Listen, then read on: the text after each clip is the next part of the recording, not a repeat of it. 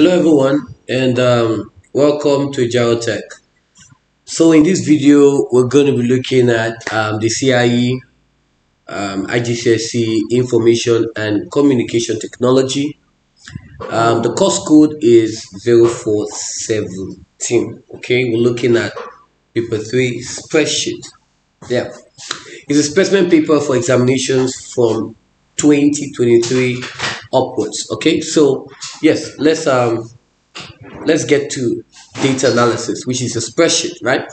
So this has been done, the webpage has been done, so probably you could just check it out on my YouTube channel. Trust me, it's gonna be a game changer for you. Okay, not talking about it. Okay, so let's go. Tax 3 spreadsheet. You're going to prepare an invoice using a spreadsheet for Tower Digital Storage. This company makes and sells storage devices. All prices are in euros, which must be displayed to 2 decimal places. And notice that the currency, make sure that you use efficient formula. Open and examine the files, 2 files in a spreadsheet. So let's open and examine the files. Okay, I've opened it already because of the website authoring, so I'm just going to open it right here. Okay, I'm just going to expand it. I'm just going to close this real quick. Okay, I think this is what we're going to be working with. Okay, let's look at the other one. Okay, I think this is going to be the vlookup. Okay, like I said, we have the vlookup, we have the lookup. Now the difference between the vlookup and the lookup is the headings is at the column, while for the horizontal lookup the headings are in the row side. Okay, yeah, literally that's what they are. Okay, let me show you a good example like this. So we could have this now for let me just copy this. For the vlookup, it might look like this. So probably I'm just going to click on the space special and I'm going to just waiting for it to load. It's taking a bit of time.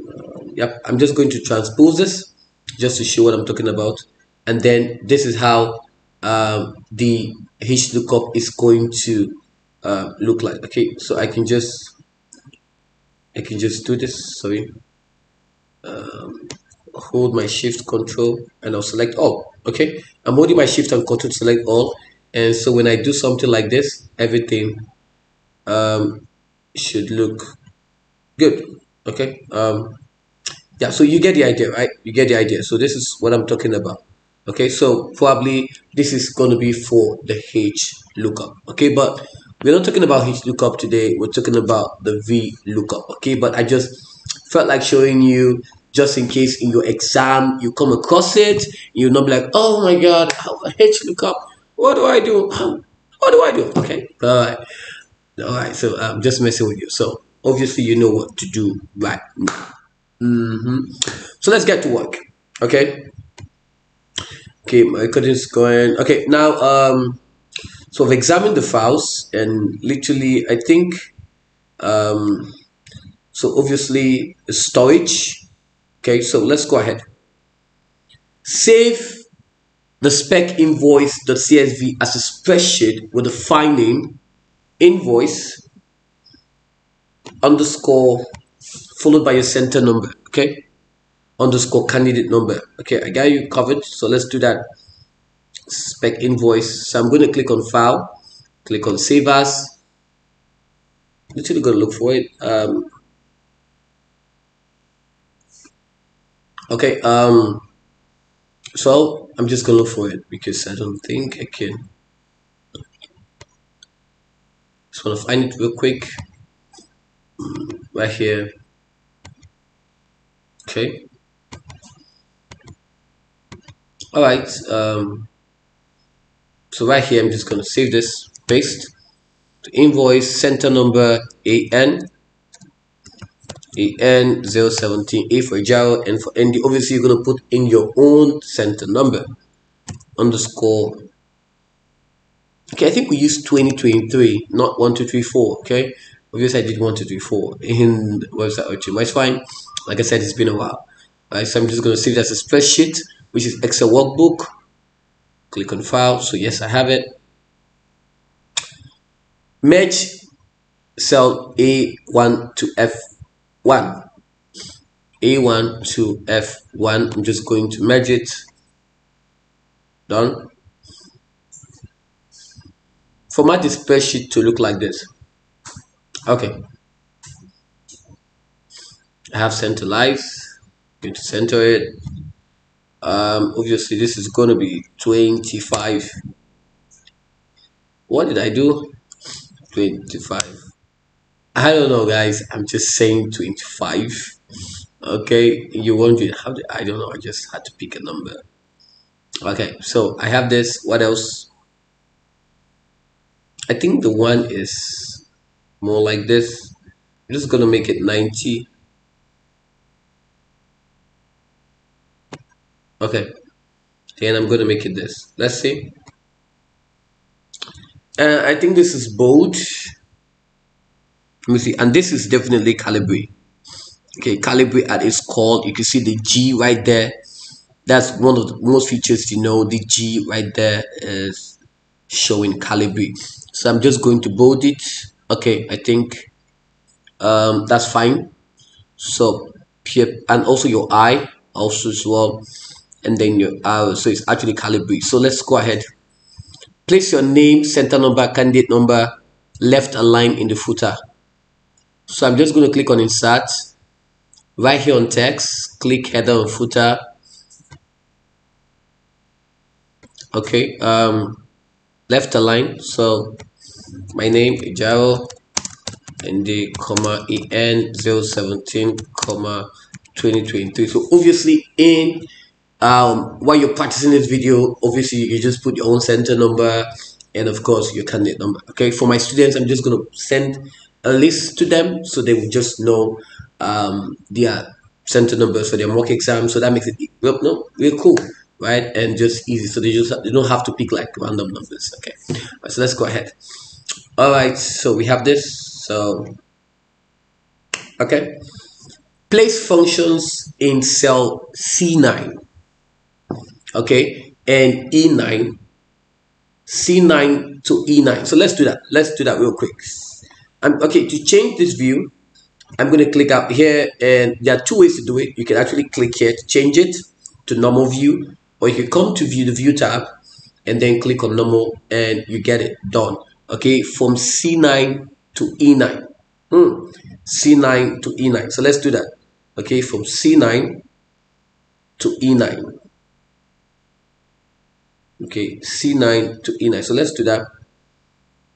Okay, so I said place functions to look up the model, comma, capacity, and what again, and the unit price of each item using the following product, using the product code for the lookup value and the external file. Okay, this is the external file we're talking about, the spec ssd.csv for the array. So let's go ahead. Now they said before we do that, they said make sure that if no data is entered in the product code column, then nothing is displayed in cell C2 F9.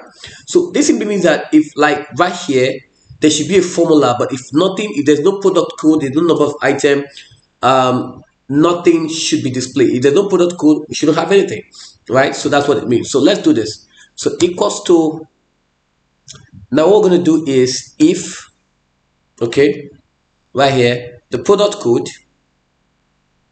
okay, remember the product code is for the lookup value. So the product code is equals to empty, then the value of the true is going to be empty, because that's it, right? If nothing is displayed, it should display nothing. But if something is displayed, then here comes the false value. Then it has to display something. If something is displayed, it has to display something. If nothing is displayed, guys, then nothing should be displayed. Like literally, that is math 101. Okay, let's get to work. I know. All right, so right now what we're going to do is the vlookup. Now you can hit on your tab to get this done. Like I said, there's always something new to learn in my videos, guys. So the lookup value is still going to be this.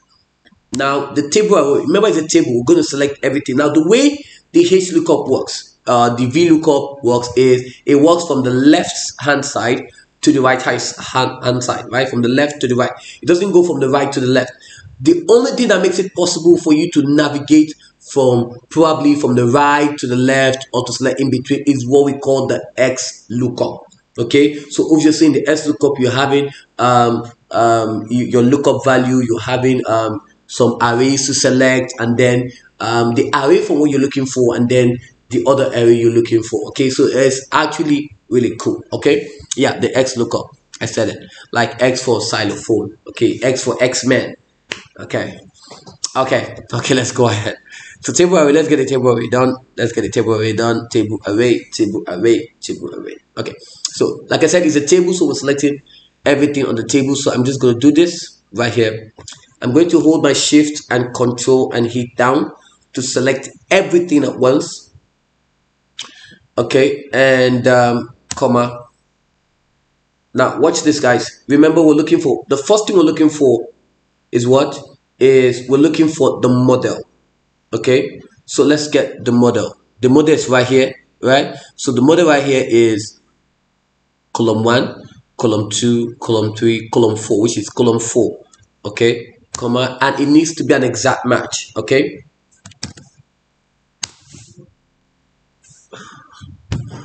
now I will wonder, it's because I'm always, if you're watching my video, you'll be like, Mr. Jao, add the next, the next closing bracket. Let them be a closing bracket. Add the next closing bracket, because for some reason I just forget the last closing bracket. Okay, but this is the beauty about Excel, and it helps you to complete those minor typos. Okay, so obviously what was missing was just another closing bracket, because we had one here. This has been closed, but we have not closed it. So I accept it, I take it in. Now notice that there's a formula, but nothing is displayed, and that is what we want. Now this is what I'm going to do. Watch me. Now they said for C9, D9, and E9. So I'm just going to shift this to copy this. Okay, and now watch what happens. This is 4, this is 4, this is 4. Now I'm just going to change this a bit. Okay, I'm going to change this a bit. Okay, but for the purpose of this video, I'm just still going to do it again, but just in case for exam you've done one formula, instead of just typing it in, you could just replicate it. Remember, it's a table array. All tables, all the array has to be selected. Now for capacity, you have it as what? For capacity you have it as column 3, right? So right here on capacity, you just come here and change it to column 3, and there you have it. Okay, it's showing what exactly. Okay, fine, that will be fixed. The next one is what? Unit price, unit price, unit price, and this is column 2. Okay, this is for column 2. So let's see.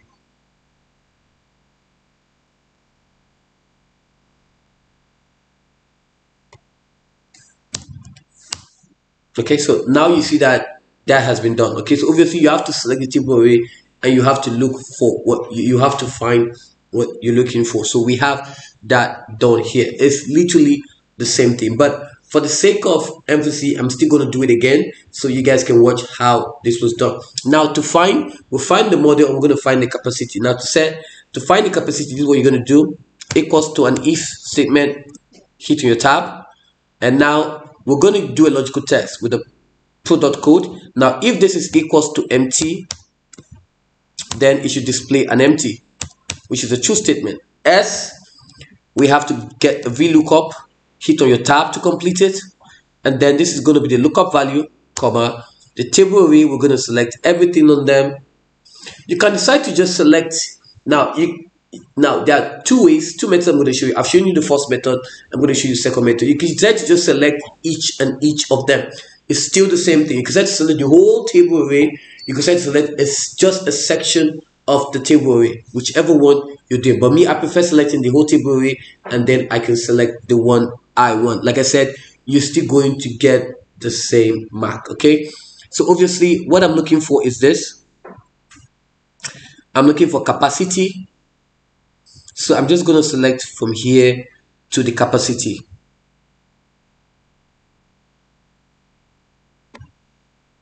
Okay, I'm going to make it the third match at the third column, right? And then I have an exact match.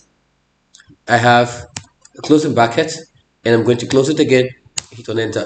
Like I said, it still works. So whichever one you're doing, if you want to just do it on only on model, I think model is what? Model was everything, right? If you want to do it only on model, yes. So the next one is unit price. So equals to if the product code equals to comma. Okay, so if it's empty, you should display empty, and then we have right here, this is going to be, sorry, a vlookup. Now hit on your tab to complete it. This is going to be the lookup value, comma. Then the table array, you're looking for what? I just want to be sure, looking for unit price. So it could just be only this two. Hold your shift and control and arrow down to select everything. And this is going to be the second column. And you want an exact match.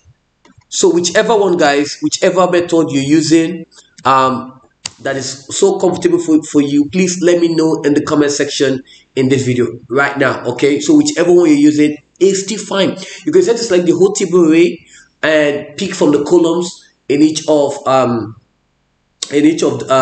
columns, and you do that. You can just select from the whole table. The whole essence of selecting from the whole table array is this, so that you can actually replicate across the columns. And remember, it has what we call an absolute cell referencing. That is, they are locked in. Okay, the cells are locked in, so nothing is changing, only the column index, which is relative. That is what you're just going to have to change across, and it's going to look for it. But if you want to do it individually, you select from the left to where you have the model, you select from the left to where you have the capacity, you select from the left to where you have the unit price. Whichever one is still fine. Okay, you're still gonna get it, like literally the full mark. Okay, all right. Okay, so let's go ahead, and that's 12 mark, guys, like literally 12 marks. Now place in cell F9. So let's go F9. F9 is right here. Okay, a formula to multiply the numbers of items. Okay, so we have equals to multiply numbers of item, okay, with multiply, okay, by the unit price, by the unit price. So we have this. Okay, so we have please in cell F9 a formula, numbers of items. Want to be sure, numbers of items B9 and by the unit price. Now they said make sure that if no data is entered in the numbers of item column, make sure that if no data is entered in the numbers of item column, the notice is displayed in cell F9. So still the same logic, guys. So what I'm going to do right here is this. I'm going to do an if, hit on my tab, and I'm going to say if this is equals to empty, then display what we call an empty value. S display multiplied and have B9 times E9, which is the numbers of item with the unit price. How cool is that? Okay, and yeah, you see, cool, right? Like if you've done this to this stage, bravo, bravo. Like I'm really proud of you. Like you're the Superman. Okay, yes, the future Clark Kent. Yeah. Replicate the formulas entered in step 10 and 11 to row 10 to 19. So let's do that real quick. Okay, let me just replicate that across to 19. Okay, replicate it to 19. Okay, replicate it to 19.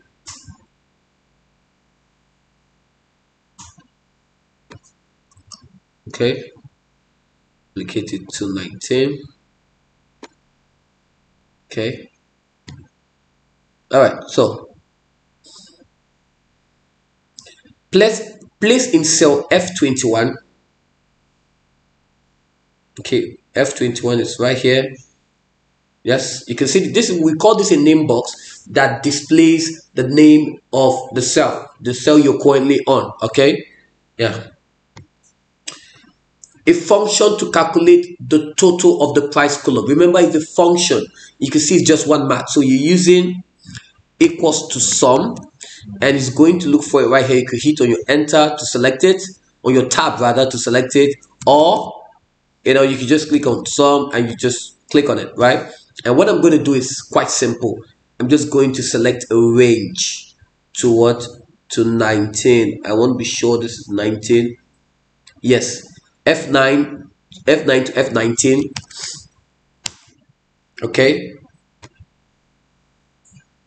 Okay, so apply. Okay, so we have done, just want to be sure.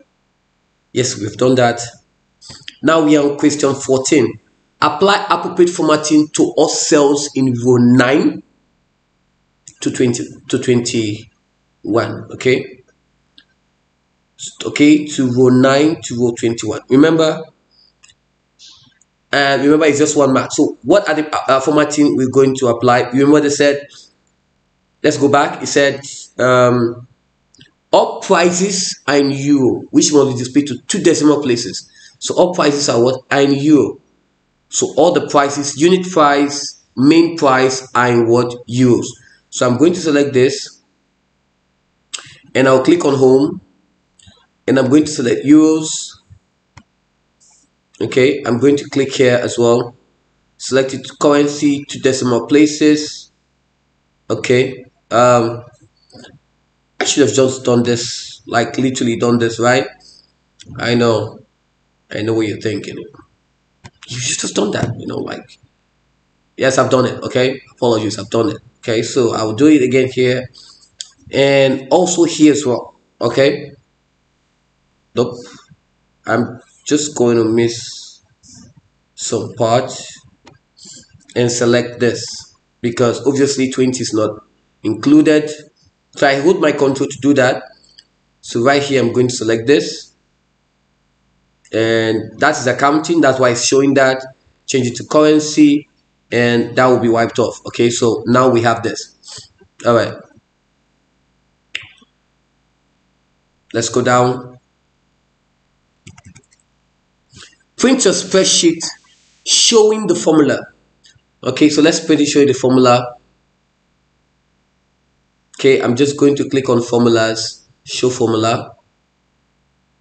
Okay, just going to select everything, and I'll click here to get this done.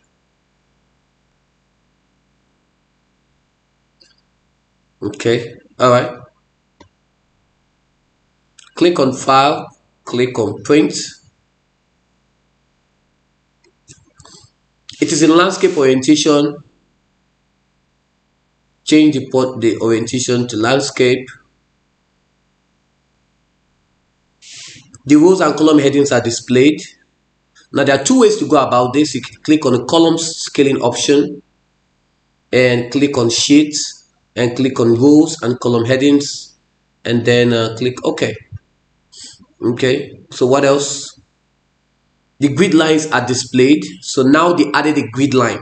Now to add a grid line, like I said, there are various ways. You can use this right here, custom scaling options, or you can click on your page setup, whichever one works. Now go to sheets, and then you check your grid lines. Okay, so actually this is the first time I'm actually seeing that they're adding a grid line to it. They're telling you to add it. Normally I do add it, but now they're making you add it. Okay, cool, right?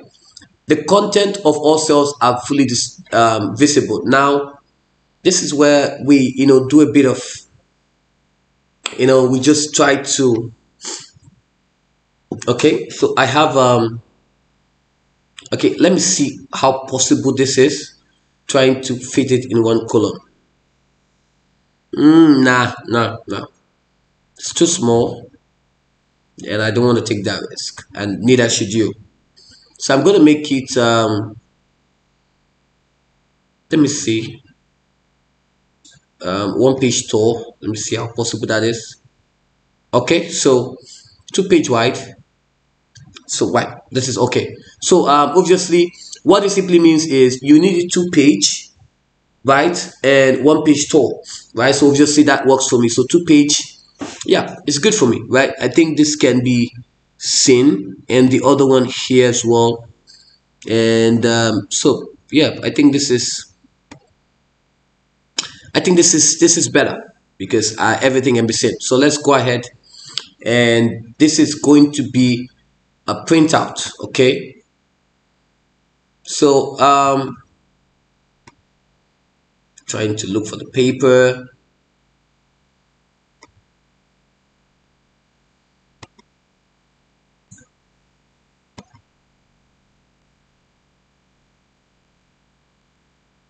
Okay, so this is going to be probably printout 2. Printout 2. Okay, so what else? Enter the address as shown and format it like this. So I'm going to formulas, and I'm just going to, nope, I'm going to select everything, and I'm just going to move it a bit like this, move it a bit like this, move it a bit like this. Okay, it's fine. Yeah, maybe not too much. Okay, now what else? They said format it to look like this. So to, can we copy this? No, we can't. So what we're going to do is this, and we're just going to split my screen. So to Tawara Technology Solutions 32 Kai Avenue. Apologies if I'm not pronouncing it well. Don't laugh. Now somebody's laughing. Okay, 45673. Okay, so now it has to be displayed like this. To format it like this, I'm going to click on alignment, make it right. Okay, the next thing is enter these codes. How many marks is this? Oh, 2 marks, right? Enter these product codes and numbers of item into the invoice. So the product code is going to be SSD118 and SSD34, and this is going to be 1 item, 10 item. All right, so we have this here. Now I can do this as well.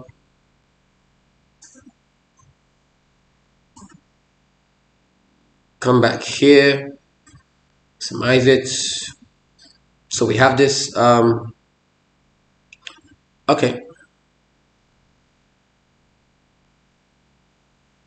Okay, save your spreadsheets. Do that real quick.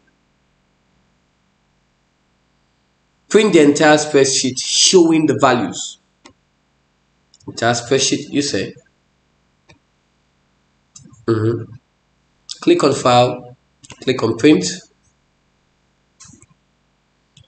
Printout fit on a single page.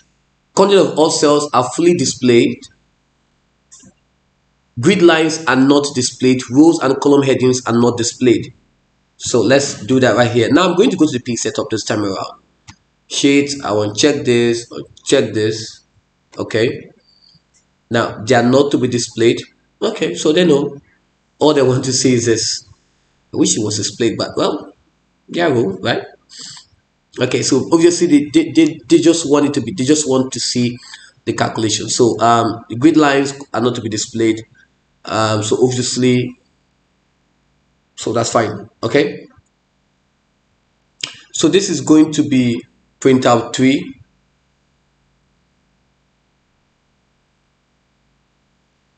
All right, so let's do this. This is going to be, let's print it. Now let's make it portrait and see what happens. Now I will prefer landscape as well. I think landscape seems cool. So I'm going to print out this. So this is going to be my printout 3. Okay, so there you have it, guys. We've come to the end of data analysis and the end of the specimen paper, because we've printed the evidence document in the website authoring. You can check it out. This is my YouTube channel. And yes, we had to go through it to know that, usually no evidence if whichever is kind the highest mark. So obviously we looked at it and there was nowhere to print out evidence. So obviously we had that settled. Okay, so please, yes, lastly, before I go and before we go, I just want to talk about my amazing YouTube channel, Agile Tech. Okay, please subscribe to my YouTube channel. It is loaded, like literally loaded. I can assure you, Agile Tech is superb, right? Please stay tuned, log into my YouTube channel, and trust me, you're going to the cloud. You did. Now you can see the website authoring is right here on the YouTube channel, so you can actually watch it if you've not watched it.